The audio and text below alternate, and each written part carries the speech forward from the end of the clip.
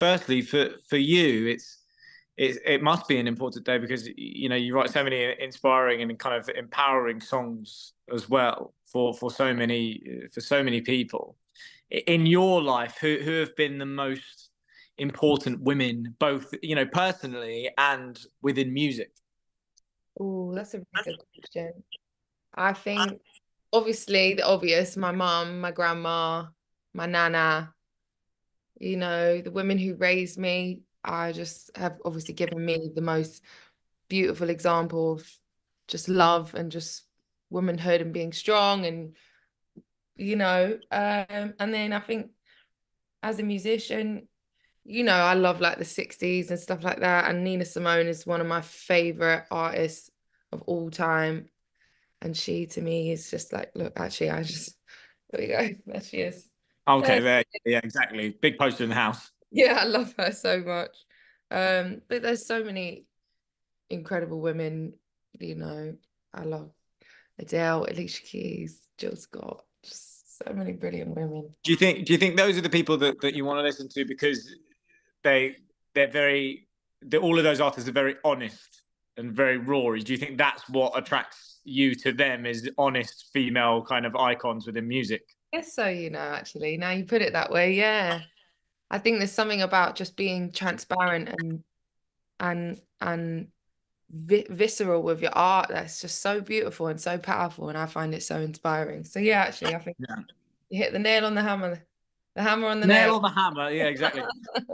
Um, what I will say is we got such an amazing insight. We'll come to the Brits, but the main thing that you said there as well, you mentioned your nan, and we got an amazing insight into your relationship. Tell us exactly what did that mean to be able to have your nan with you there on stage at what possibly quite potentially, and what I would put a guess would be the biggest night of your life. Oh, hands down, it was.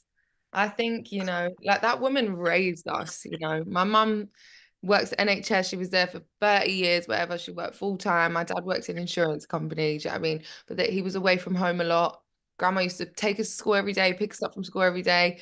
She used to carry my cello on her back, push Abby in the pram. Like she moved from Ghana to basically take care of us. She poured so much love into our childhood, so much sacrifice. Yeah.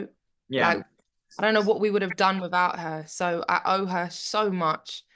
So I don't know, being able to just, yeah, it was too much. It was too much, really. It was a I really, loved I loved as well because I was watching the whole time when she made her way onto stage and then she was really crying and it did make me think, do you think from her side, like obviously she's so happy for you, but do you think she was emotional because she knows the journey that you've been through? Like how honest are you with her about how hard it's been, or how aware has she been of it?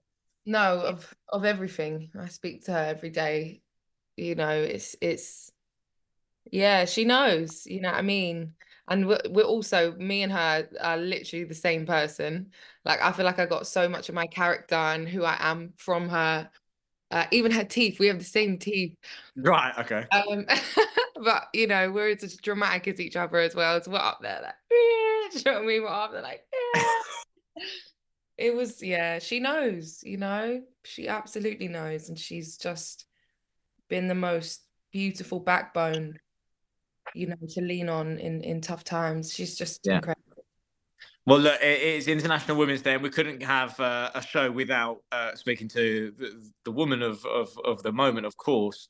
And it taught me through that Brits night because I mean, is that like because that's the dream, right? Like you can't, a dream doesn't get any better than that. No, I don't think it does. I think honestly, I didn't sleep till 6 last night. I was like, I'm just lying in bed, like thinking, like, how how did we get here?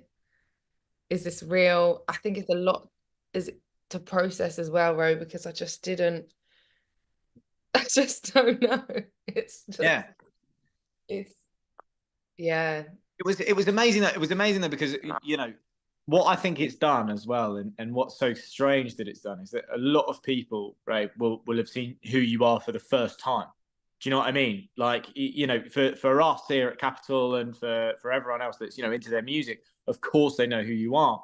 But all of a sudden, I've heard so many people over the last, you know, few days say to me, "Oh my God, you know, who is this artist? Who is this amazing person that, you know, you got up there and you sang, but also, you know, I really connect with the music."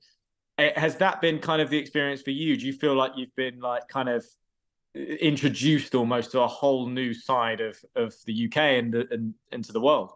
No, completely. I definitely felt that. I've got tons of messages like, I've just discovered you. I've listened to this. I'm like, yay, welcome to the vibe.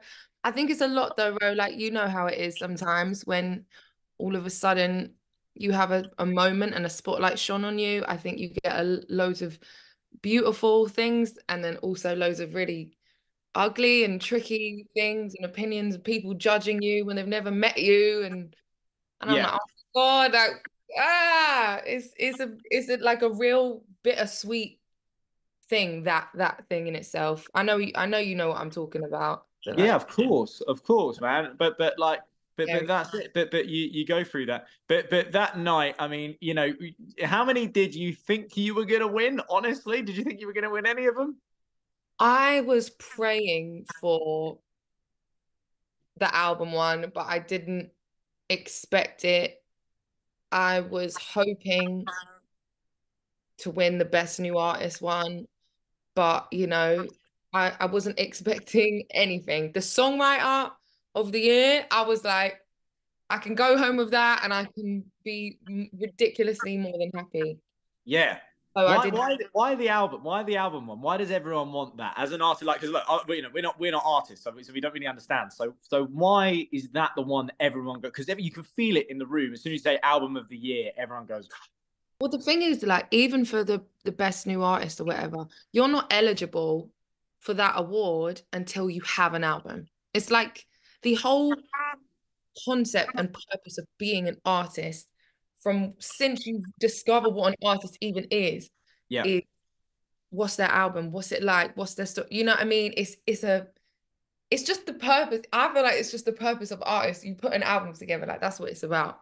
So, and I think on top of that, Ro, you know how difficult it's been for me in the past and like how that was my goal. All I wanted to do was be an albums artist, and that wasn't the case in my earlier career and stuff. So it's just like to actually get that moment where you're like, put an album out and then it exceeds every single possible expectation you could have had there and then some, and then you go to the Brits and then your album's getting recognized. There's no higher honor in this country and in my heart. So that was too much, to be Yeah. honest. Amazing. Where are they in your house right now, the awards? Have you been able to even fit them on one mantelpiece? I don't even have them yet. It's When so do you get them? I don't know. I've been asking like, when can I have them? You want them in the bed there, just Hey, ready. So do you know you what I wake mean? up I on want them all next to my bed, next to my pillows. I just wake up like, yeah, wow. exactly. It really did happen. I mean, so look, I know you had an after party. What was the after party like? Do you know what? At that point, I was so overwhelmed and I'd just been crying all night. Yeah. It was either go to bed or get really drunk. So I went with that option instead. I was in McDonald's at about 6 a.m.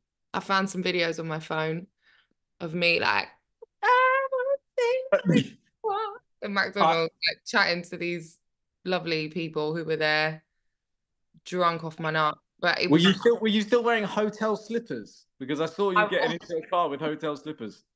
I shamelessly didn't even attempt to put any heels on. I, I just wanted to wear a jumper and jeans. I'm not gonna lie. I was like, please, like, let me just. They're like, come on, it's your night. My stylist is like, come on, we got this red Moschino dress. Wear it. And I was like, all right, I'll do that, but I'm staying in the slippers. We've realised something at Capital that every time we've spoken to you, you've somehow manifested the next thing. You manifested in the first instance, I think that you said was, this is a while back when you said you wanted your first #1 record. And then you also said you manifested you wanted to do the album. And then it was you wanted to be nominated for BRIT Awards, and then all of a sudden you were. And then the next thing after that, this is genuine, by the way, we looked this up. It was like you wanted that, you wanted a collaboration. There was a collaboration with someone, I can't remember who it was. But then there was also the fact that you were like, I want to win a BRIT Award. And you've done all of them. So what are we manifesting next? What's the next one? Is it Grammy? Is it what? Bro, I don't even know right now. I don't even know what I could even possibly wish for. I think if it was anything, it would just be to make another album I'm really proud of. Yeah. I think that's gonna take some time, probably. I don't know. What else would I want to even manifest? See, this is it. It's wild because you've manifested it all, and then now you don't even know what you want. Yeah.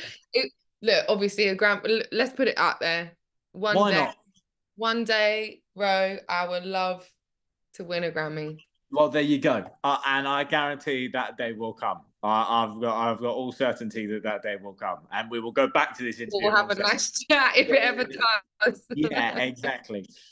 Ray, thank you so much for chatting to us, mate. And honestly, all of us were so pleased that you did so well. We all know, obviously, the story that you've been through. You know, mate. You know, I leave Capital in not too long. I've got the end of the month, so I've only got a couple of weeks of shows left. So you know, it's been a journey to be able to interview you on your journey, and it's been a privilege. So thank you. Emotional though, Ro. Are you feeling it? Yeah, a little bit. A little bit, because you know you realize that the people, you know, and that's why at the Brits it was very much like you start to see the artists that you've kind of grown up with, and then you're kind of like you're graduating and then you're moving on. So yeah, it'll be the final show will be very emotional, but as I say, it's been such an amazing journey for me to be able to see artists like yourself grow and grow. Oh, I really appreciate that. And I'm excited for you and for whatever's next. And also I'm excited for you to not have to wake up at 4 a.m. every day. Yeah, exactly. That's gonna be nice. Yeah, exactly. Ray, thank you so much for joining us, mate, and we'll speak soon. All right, darling, take care.